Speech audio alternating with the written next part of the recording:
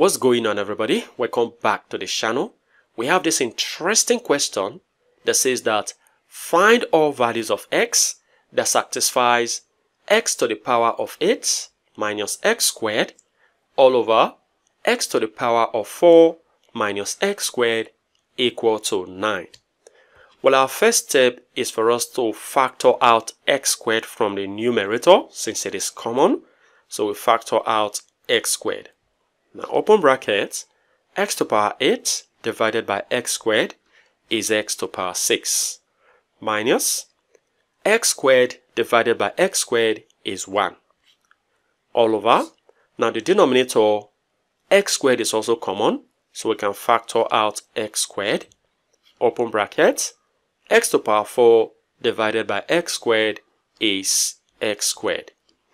And then minus x squared divided by x squared is 1. And this is equal to 9. Well, the expression on the left is only possible when x is not equal to 0. And if x is not equal to 0, that means x squared can cancel out x squared from here, leaving behind x to the power 6 minus 1 all over x squared minus 1 equal to 9. Now notice that x to the power 6 minus 1 is not random.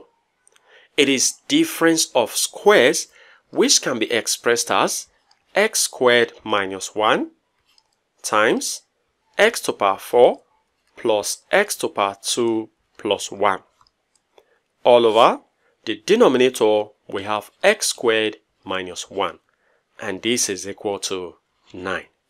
Now notice that x squared minus 1 will cancel out, leaving behind x to the power 4 plus x to the power 2 plus 1 equal to 9.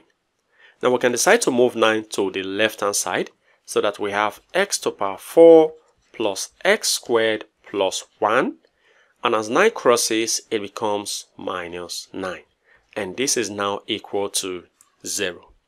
Now reducing our equation to be x to the power 4 plus x squared, now 1 minus 9 is minus 8 equal to 0.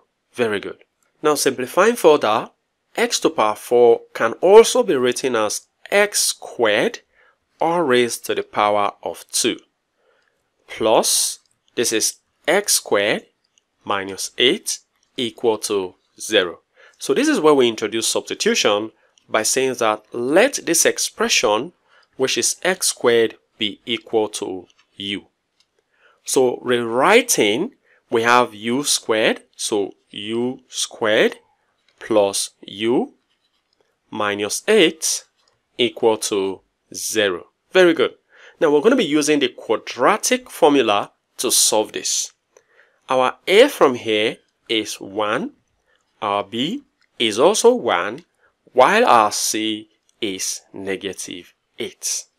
So looking for the values of u, which is 1 and 2, will be equal to, we have minus b plus or minus the square root of b squared minus 4ac all over 2a.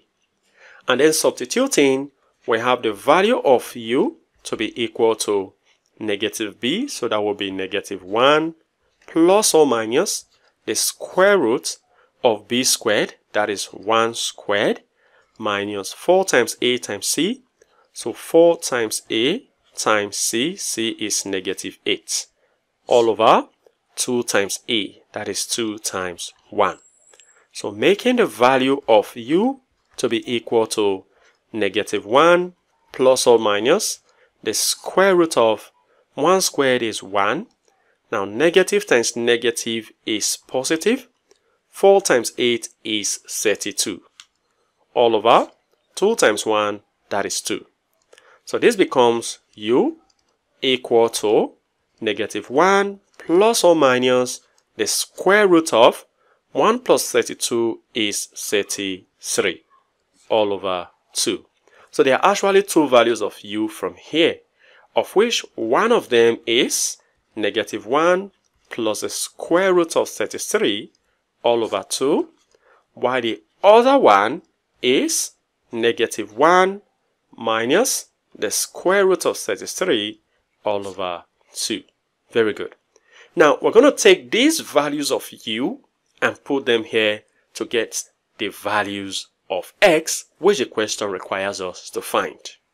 So, I'm going to be recalling that here.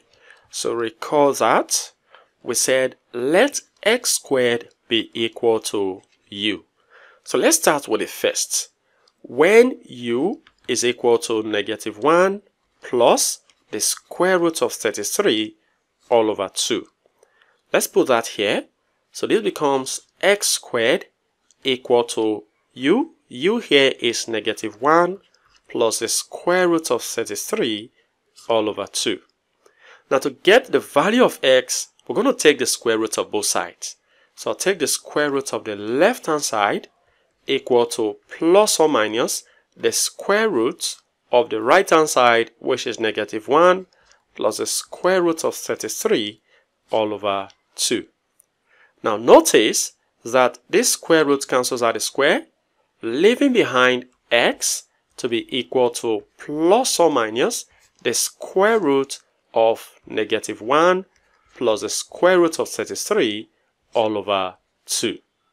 Now there are two values of x from here. So two values of x altogether. Now this time, let's say when u is equal to negative 1 minus the square root of 33 all over 2. Well, we can substitute here. So we have x squared to be equal to u. U is negative 1 minus the square root of 33 all over 2. Well, this expression is same as writing, I'm going to be factoring out negative from here. So factor out negative, open bracket, 1 plus the square root of 33 all over 2. That is it. So when I take the square root of both sides to get rid of this square, we're going to have something like this. So this will be equal to plus or minus the square root of negative 1 plus the square root of 33 all over 2. Very good. So here you see that the square root cancels out the square, leaving behind x to be equal to plus or minus. Now, because of this negative we have here, we're going to be having I outside. Very good.